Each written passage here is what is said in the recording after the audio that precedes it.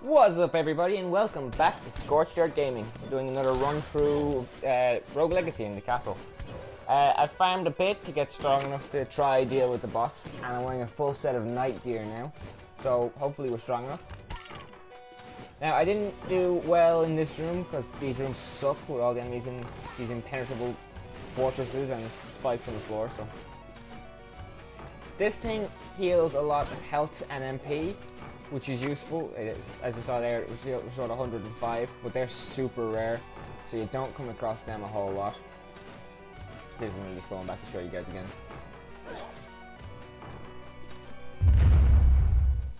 Now, we found the boss door, so I'm gonna go in. I'm not gonna say much during this fight, so here we go.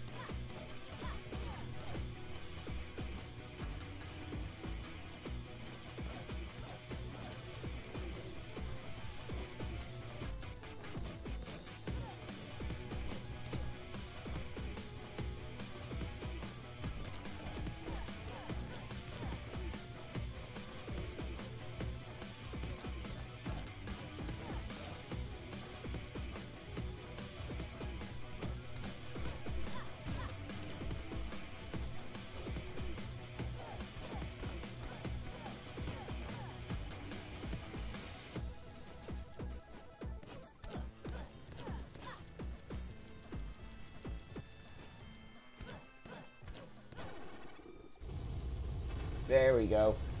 Finally, we've defeated a boss in this playthrough, but as you can see, he dropped a lot of money and a huge ass chest. Now, in this huge ass chest, we get something that boosts our HP, MP, and armor, which is really useful. Now, this is the door at the start as soon as we come in, and you saw there that the circle started to light up, which means we've defeated the boss of the castle. He won't be back again unless we find Kadir's Obel, which will make like Super Kadir, which we'd have to fight. The super bosses are ridiculous to fight. They have loads of health and special arenas, and you're fighting them as a special character, so it doesn't matter what hero you go in with and what level ups you have right when you're fighting him. And now we're going to try a bit of the forest. Now, that big earth spike was from that guy, the Earth Soar or whatever he's called. Those guys are not friendly. Those spikes can pop up anywhere. You just need to keep an eye on the ground for those glyphs, I suppose. And the wolves in the forest also suck because they're very fast and they'll drop down from any platform, like you just tried to there. Now, I'm not sure if I've told you guys about this one, but I got a retaliation rune, so when you see enemies getting hurt when they hit me, that's because of that rune. Like there, the plant guy got hurt. Those plant guys are a new enemy for the forest as well, just like those slime guys. And a lot of the enemies that we fought in the castle will be here still, just improved. Like the skeletons are now Mr. Bones. They've got more health and all.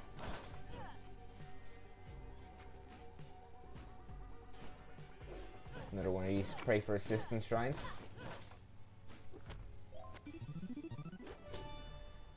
Hyperion's Ring is a really useful item. It gives you an ability called Deathify that you can use once, which means when you reach 0 health, you won't die. You'll come back with a portion of your health.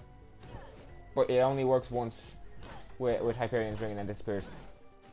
You can get a upgrade in the castle, which gives you a percentage chance to do that as well.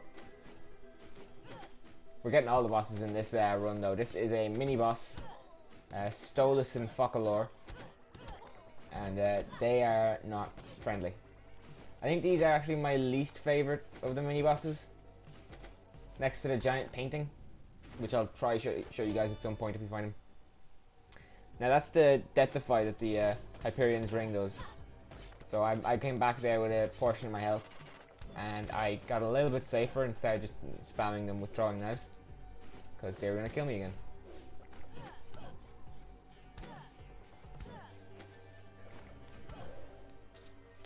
Okay, so that's a mini boss and a boss defeated, so our HP has been increased by 10 in this run, which is pretty cool.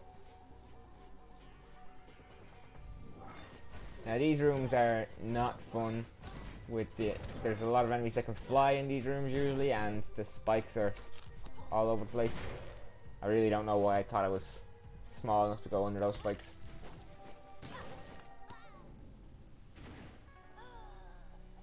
So that's the end of that.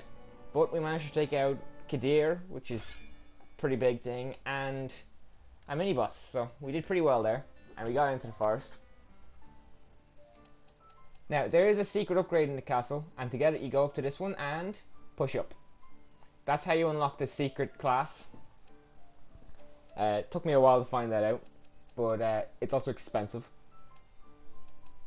And that's the Death Defy ability that gives you a chance to, a percentage chance to come back from death. That's the retaliation rune I was talking about.